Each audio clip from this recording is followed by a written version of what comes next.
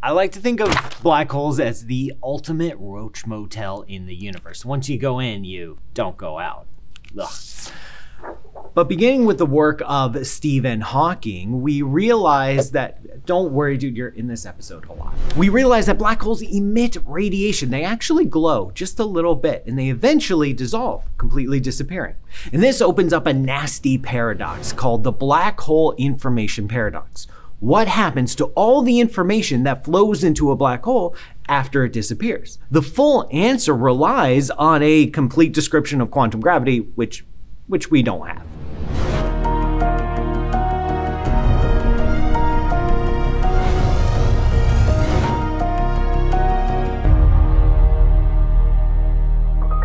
Let's take a step back. In Einstein's theory of relativity, black holes are extraordinarily simple objects. You just need only three numbers to completely describe any black hole. You need to know its mass, its electric charge, and its spin, and that's it. And then the black holes themselves are extraordinarily simple. There's a singularity at the center, which is a point of infinite density and also the subject of another episode. And then it's surrounded by an event horizon. That is the boundary, the entrance to the Roach Motel. But that event horizon is even more boring than you think it might be. Take a look at this waterfall.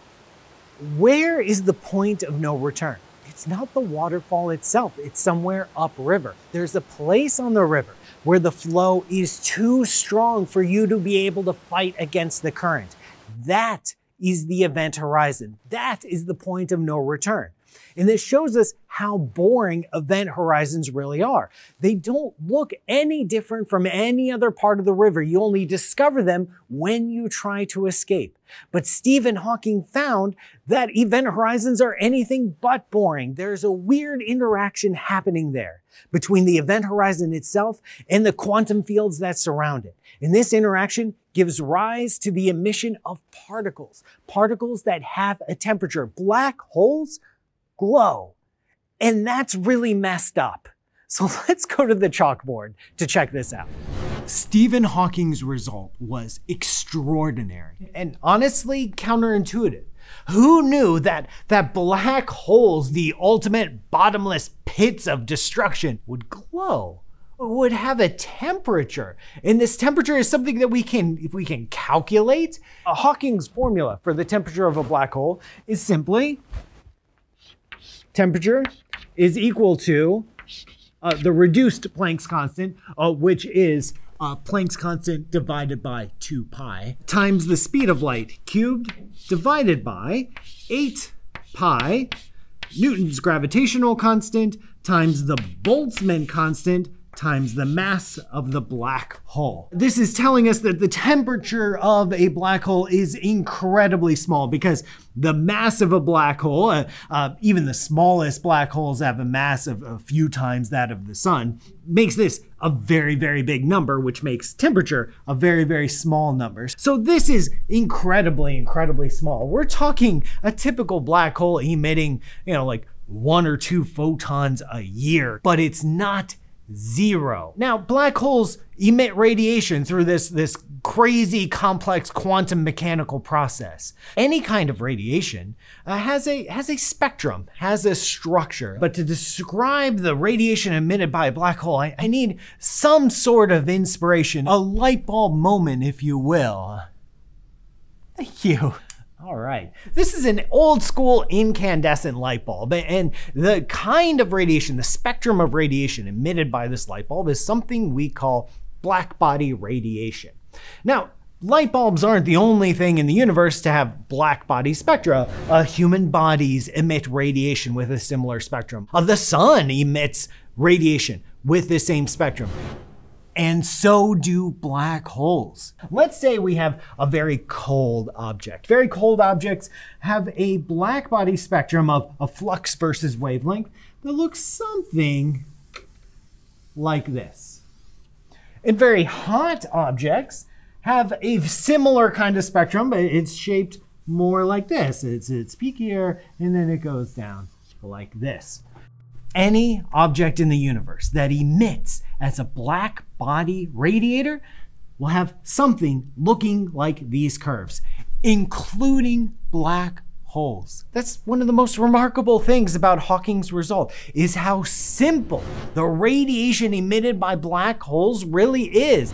It's this crazy complex quantum mechanical process that leads to a simple equation for the temperature and then a well-known spectrum that we've known about for over a century. But that simplicity makes black holes even more confusing, because this is the exact place where the paradox comes in. Because the black body radiation emitted by a black hole doesn't carry any information. It's very boring, actually. So let's say you make one black hole made out of, I don't know, a potato.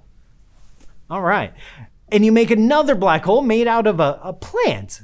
Oh, yeah. So I've got two black holes. One is made out of potatoes and one is made out of plants. A lot of potatoes and a lot of plants, but you get the idea. There's a lot of information in this plant and in this potato, and it's locked up in the black hole. But then the black hole starts radiating. And they have the exact same mass, they have the exact same temperature. There's exact same black body radiation. There's no information carried away. I don't know which one is the potato black hole and which one is the plant black hole. But as they radiate, they lose mass and eventually they disappear. So where did the information go? What happened to that? This is the paradox. So let's talk to an expert to dig into this mystery a little bit more. I am Dr. Moiya McTier. I'm an astrophysicist, a folklorist, and a science communicator. Well, let's talk about space then. We're talking about black holes. The universe makes stars, and some stars turn into black holes. How does that happen? How do you go from this giant ball of radiation and light and warmth to a black hole? Black holes can form in a few different ways. Astronomers are still trying to figure out how the very first or early big black holes formed. We call these primordial black holes. But the most common way for black holes to form is through the life cycle of stars. So if you have a star that's massive enough, let's say it has to be about 40 times more massive than our sun. By the time it runs out of all of the hydrogen in its core, something called hydrostatic equilibrium breaks. So the way that stars work is that they're constantly in balance between gravity crushing in and the pressure that you get when you have nuclear fusion pushing out. And when you stop fusing hydrogen in your core, you lose the outward pressure. So gravity forces the star to collapse in on itself. And then there's this rebounding effect that creates a supernova explosion. So in the explosion, a lot of the material from the star gets flung out from the system. But what's left, if it's dense enough or if it's massive enough, is a very dense black hole. These are small black holes. They're called stellar mass black holes, only a few times more massive than our sun. But if you get enough of them together, then they can grow into a bigger black hole. How many black holes are we talking about in a galaxy? 1, 2, maybe 10? We have one supermassive black hole in the Milky Way galaxy, but there are tens of thousands of these smaller stellar mass black holes in the Milky Way alone. And there are hundreds of billions of galaxies, so there are lots of black holes out there in the universe. You mentioned this supermassive black hole in the center of the Milky Way. How do you get something to be supermassive? And I think in a lot of space contexts, astronomers are still trying to figure out how these really massive black holes form, but we are pretty sure that at least regular supermassive black holes, not these like hypermassive ones, that they form through galactic collisions. Because a lot of galaxies, most galaxies have black holes at their centers. And that's just another effect of gravity. This really heavy thing is going to sink towards the center of the galaxy. And when these galaxies collide, so do their black holes after many millions of years of spinning in towards each other. When you get all of these black holes colliding, then their masses add up. So you get a supermassive one in the center. These black holes, they just sit there minding their own business and they don't do anything else, right? Oh, I wish. Well, it actually is a common misconception that black holes suck things into them. And they do have very strong gravitational pulls, but they aren't like vacuums actually suctioning stuff in. It's just a gravity well. It is a pit for stuff to fall into. If we look at the anatomy of a black hole, there's the black hole in the center, and the edge of the black hole is called the event horizon. After the event horizon, if the black hole is massive enough and active enough, it has something called an accretion disk. So this is the disk of material around the black hole that it's eating. It's material that has been gravitationally attracted to the black hole and is actively in the process of spinning into this gravity pit. Sometimes there's enough friction and heat in that accretion disk that it lights up. So we can see it. That's how we study a lot of black holes, or we study their gravitational effect on things around it, like the stars that are orbiting it. One of the things we're exploring in this episode is Hawking radiation. Ooh. Can you just talk about Hawking radiation and how annoying it is? Yes, I can. So we say that black holes are so dense that nothing can escape them unless they're traveling faster than the speed of light.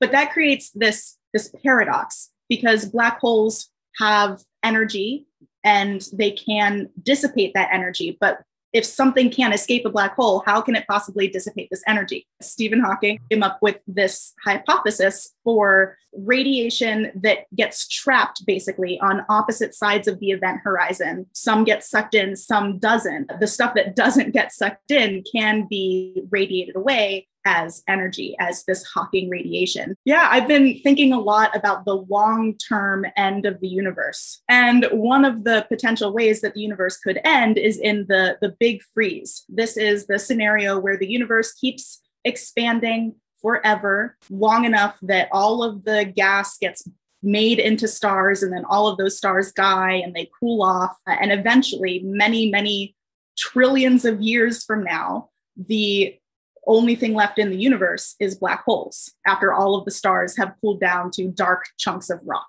So some scientists have tried to figure out what happens after that. How do the black holes lose energy? Because the only way for the universe to really be dead is for there to be no energy in it. So one way that black holes can lose their energy is through this Hawking radiation. And it would take many, many billions of years for a single black hole to lose all of its energy through Hawking radiation, but it is theoretically possible. So the ultimate fate of the universe rests in understanding Hawking radiation. The ultimate fate of the universe in this one potential scenario. Thank you, Moiya. Yeah, thank you. To achieve his result, Hawking combined our understanding of gravity, which is general relativity, with our understanding of the very small, which is quantum mechanics. But he only did that in an approximate sense. He assumed that the gravity was relatively weak at the event horizon, that it didn't couple strongly to the quantum fields that were there. It could be that in a full theory of quantum gravity, something much more complex is happening at the event horizon, something we call a firewall. Now, studio regulations prevented me from having an actual wall of fire to show you what would happen, so instead, I'm just gonna smash some eggs. The key idea here is that in physics, information is preserved, and everything can be traced back to its roots. If I smash this egg, all the information is preserved. If I wanted to, I could retrace all the steps of all the molecules and reconstruct the egg. It would be extraordinarily difficult, but it wouldn't be impossible. So what happens in firewall theory is that if this egg were to hit the event horizon, it would get obliterated and all its information would be spread across the event horizon. And then that information would get tangled up with the Hawking radiation leaking out into space. That way, when the black hole disappears, all the information is still there in the universe and the paradox is resolved. A little bit messily, but still resolved. You know what, this is actually oddly satisfying. Anyway, we should move on. Is there someone here to clean it up, or? It's me. It's me. Okay. As intriguing as firewall theory is, it does have its shortcomings. Most importantly, we don't actually know how it works, how the information actually gets encoded on the event horizon, and how it gets tangled up in the Hawking radiation. So it doesn't actually solve the paradox, it just moves it somewhere else. But in our studies of black holes, we found something very intriguing. And that has to do with holograms. Yeah, holograms, but not the holograms you're thinking of.